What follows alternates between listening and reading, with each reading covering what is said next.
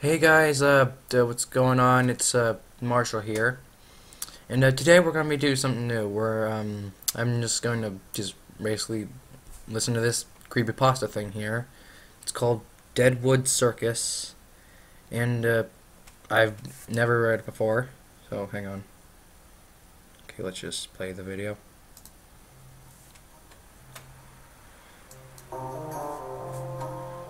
Okay. If you don't want to know the truth, turn back now. All right. If you continue to listen to this sad tale, you can't say I didn't warn you. All right. I bet you think circuses are all fun and games. They are. I bet you think all the circus freaks are people like you and me, who are having just as much fun performing as you are watching. Well, they are. I bet you think those freaks have always been like that. They have. Deformed. Yeah, and different, that is. They have. Yes. You think that clown with two heads was born like that?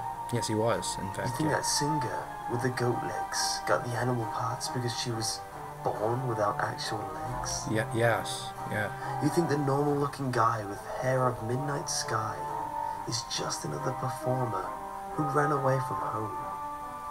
Yeah. You don't care. No. You don't give a second thought to what the freaks actually are like. What the freaks did to make them join the circus. I'll bet you anything that you don't know the pain and suffering they go through. Alright. You haven't heard their screams and cries in the night. You haven't heard them begging to die. No. You haven't smelled the stench of rotting flesh. Oh, God. You don't know anything. Not a single thing. But that's what I'm going to tell you. Alright. If you don't want to know the truth, or you're not strong enough to know, turn back now. I'm strong enough, I guess. Let's start with how those freaks joined. But joined isn't the proper term now, is it? Alright.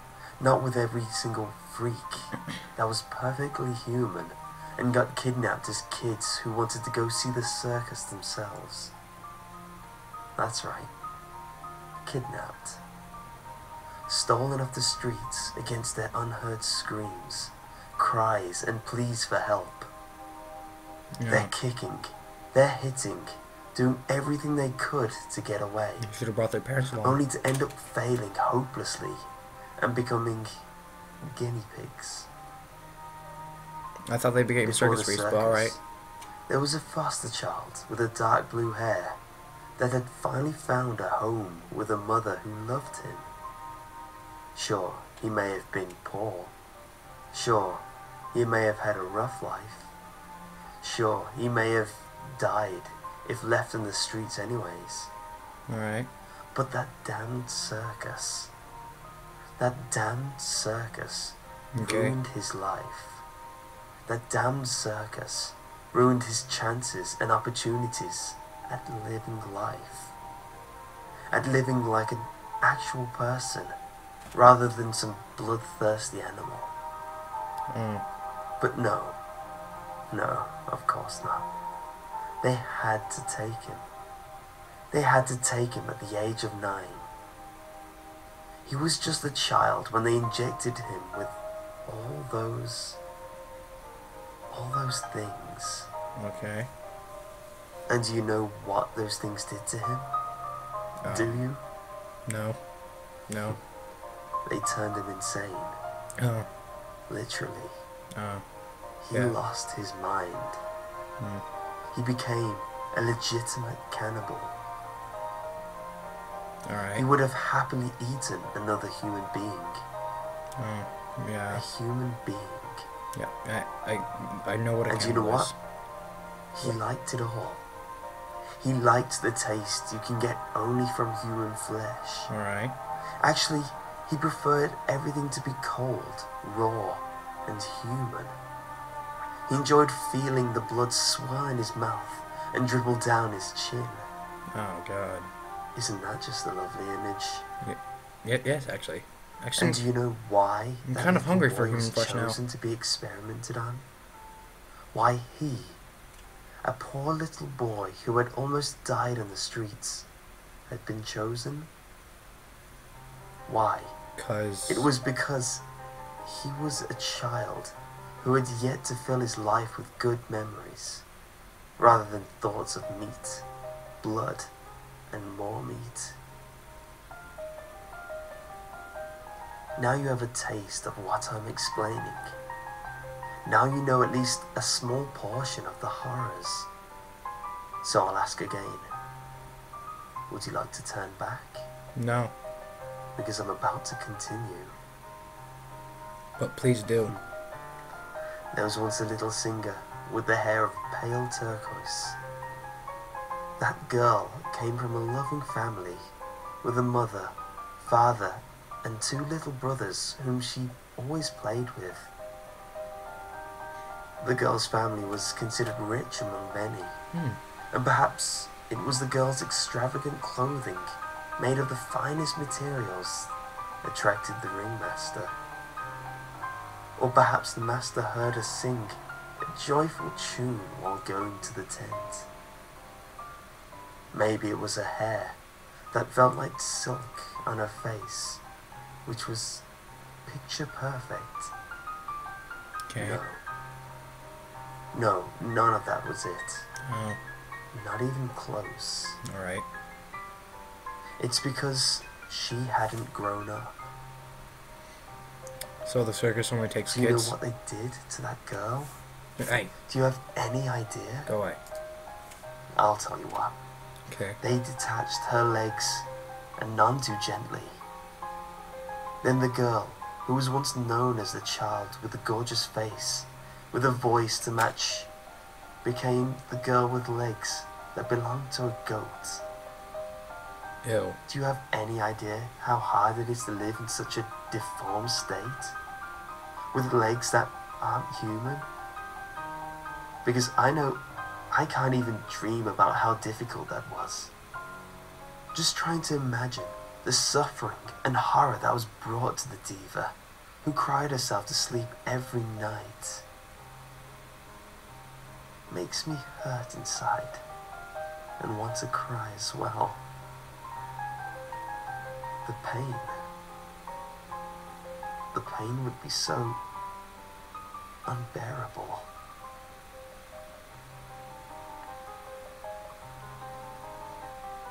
Okay. And? I'm surprised he made it this far. He must have a heart that is strong. But I'll tell you again. You can turn back. I don't want to. Okay. Because I can assure you, things won't be getting better anytime soon. I really don't care. The clown with 2 heads? Alright. Before becoming a circus freak, do you know what it was? Do you?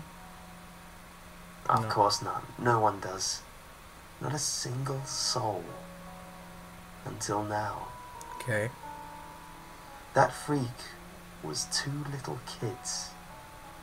A set of identical twins. A boy and a girl. Who were inseparable since birth. They were best friends and were always together. And did you know that they had a mom and dad? Yeah, Those kids had a family. They had friends. They had an amazing future ahead of them. Not really. But all that was ruined. All because they went to that circus. All because they didn't walk away fast enough. Because they were children. And do you know what happened after? After their screams were muffled, and they were chained and strapped to a metal table, they got butchered alive. Oh, God. They got limbs chopped off while they were conscious. And then, they truly became inseparable. I get it.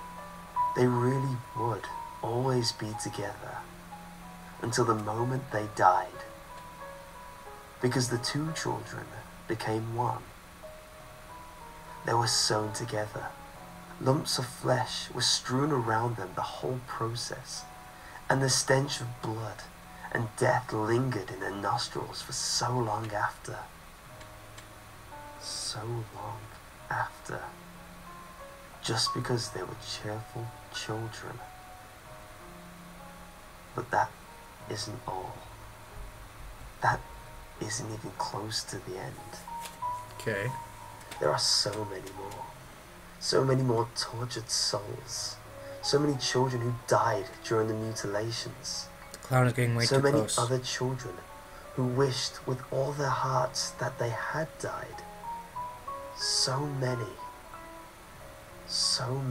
unfortunate souls who had fallen into the grasp of the ringmaster. You know what else? What?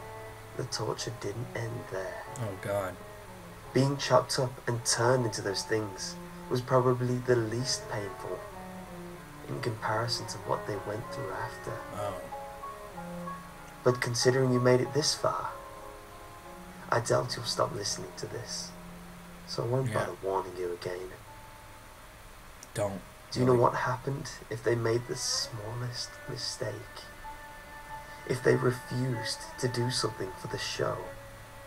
Or even if they took a step with the wrong foot? Oh no, you haven't a clue. Not really.